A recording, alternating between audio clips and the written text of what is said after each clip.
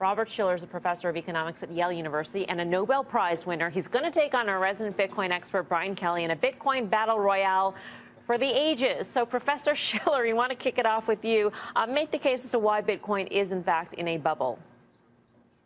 Well, I think I'm not as negative as it may seem, but I think that the thing that's driving Bitcoin at the moment, like other examples of bubbles, is a story. And it's the quality of the story that's attracting all this interest. And it's not necessarily sustainable. What is the story? Satoshi Nakamoto had this brilliant paper and then disappears. Where is this guy?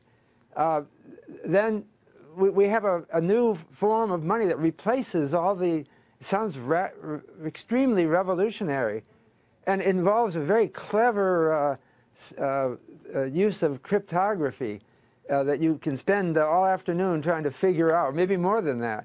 So the story has inspired young people and active people, and that's what's driving the market. It's not fundamentals. It's not like this is a fundamentally important thing, this Bitcoin. Well, so Professor Shiller, that's where I would disagree with you. This actually is a profound revolution in the world. What Bitcoin and blockchain, the underlying technology, is able to do is disintermediate a huge swath of financial services. So whether it's Bitcoin, I have no idea if it's going to be Bitcoin. I'm reminded of the days when Yahoo and Netscape were the search engine and Google wasn't even invented. But this is a technological change, just like the internet was. So my question for you is, you famously called for the housing bubble in 2003.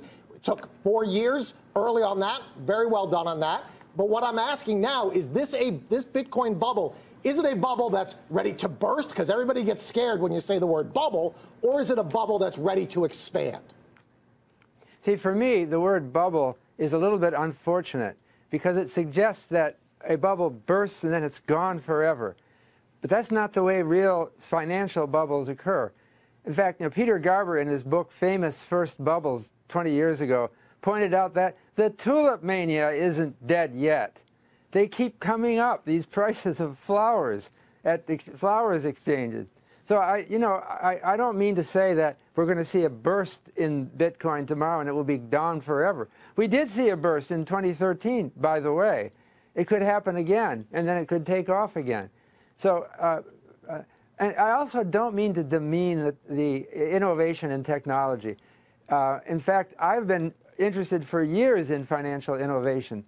I just don't, it seems to me that the enthusiasm for Bitcoin is a little bit out of proportion to its immediate application. Maybe in the future there will be some great application of this cryptocurrencies, but not at this point. It's a little bit, in fact, I think I saw in one of your papers, you said it has aspects of a bubble. Didn't you say that some time ago? In fact, I wrote it in my book in 2014, that it has all the things that, and I agree with you. I read your speech that you gave to the Nobel Prize committee, and your definition of a bubble, I think there are seeds there. And there's no question there's part of this market that people are saying, hey, my buddy over here just made 10x on his money. I want to make 10x on his money. But I guess when I look at it and I say, let's look at the ecosystem as a whole, and it's about $150 billion in market cap or value at this point in time.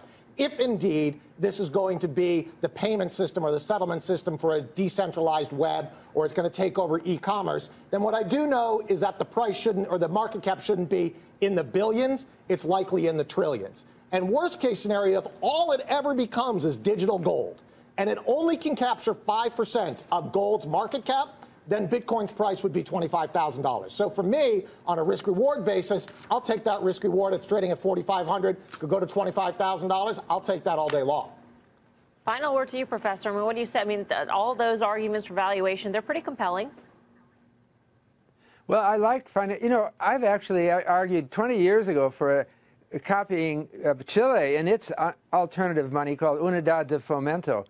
But Unidad de Fomento in Chile is very stable in value, in contrast to Bitcoin. That idea didn't attract much excitement because there was no speculative bubble that could come out of it. It's just very stable by design. So, yeah, I don't know. Maybe it's possible that you can still ride this bubble on Bitcoin. But I keep thinking there'll be other currencies that will, other ideas will come up and will eclipse this one. So it's risky. And then Google wasn't even invented. But this is a technological change, just like the internet was. So my question for you is, you famously called for the housing bubble in 2003. It took 4 years early on that. Very well done on that. But what I'm asking now is this Bitcoin bubble, is it a bubble that's ready to burst? Because everybody gets scared when you say the word bubble. Or is it a bubble that's ready to expand? See, for me, the word bubble is a little bit unfortunate because it suggests that a bubble bursts and then it's gone forever. But that's not the way real financial bubbles occur. In fact, Peter Garber, in his book Famous First Bubbles 20 years ago, pointed out that the tulip mania isn't dead yet. They keep coming up, these prices of flowers at flowers exchanges. So, a new form of money that replaces all the, sounds extremely revolutionary, and involves a very clever use of cryptography that you can spend all afternoon trying to figure out, maybe more than that. So the story has inspired young people and active people, and that's what's driving the market. It's not fundamentals. It's not like this is a fundamentally important thing, this Bitcoin. Well, so Professor Shiller, that's where I would disagree with you. This actually is a profound revolution in the world. What Bitcoin and blockchain, the underlying technology, is able to do is disintermediate a huge swath of financial services. So whether it's Bitcoin, I have no idea if it's going to be Bitcoin. I'm reminded of the days when Yahoo and Netscape were the search engine you gave to the Nobel Prize committee. And your definition of a bubble, I think there are seeds there. And there's no question there's part of this market that people are saying, hey, my buddy over here just made 10x on his money. I want to make 10x on his money. But I guess when I look at it and I say, let's look at the ecosystem as a whole, and it's about $150 billion in market cap or value at this point in time. If indeed this is going to be the payment system or the settlement system for a decentralized web, or it's going to take over e-commerce, then what I do know is that the price shouldn't, or the market cap shouldn't be in the billions. It's likely in the trillions. And worst case scenario, if all it ever becomes is digital gold, and it only can capture 5% of gold's market cap, then Bitcoin's price would be $25,000. So for me, on a risk-reward basis, I'll take that risk-reward. It's trading at $4,500, could go to $25,000. I'll take that all day long. I don't mean to say that we're going to see a burst in Bitcoin tomorrow and it will be down forever. We did see a burst in 2013, by the way. It could happen again, and then it could take off again.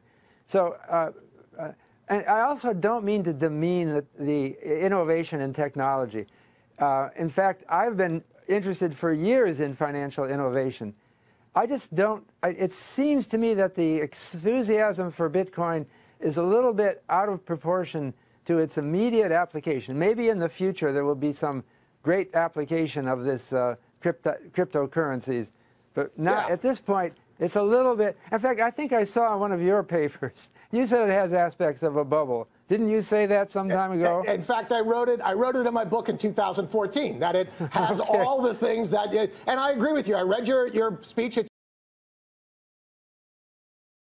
Robert Shiller is a professor of economics at Yale University and a Nobel Prize winner. He's going to take on our resident Bitcoin expert, Brian Kelly, in a Bitcoin battle royale for the ages. So, Professor Shiller, we want to kick it off with you.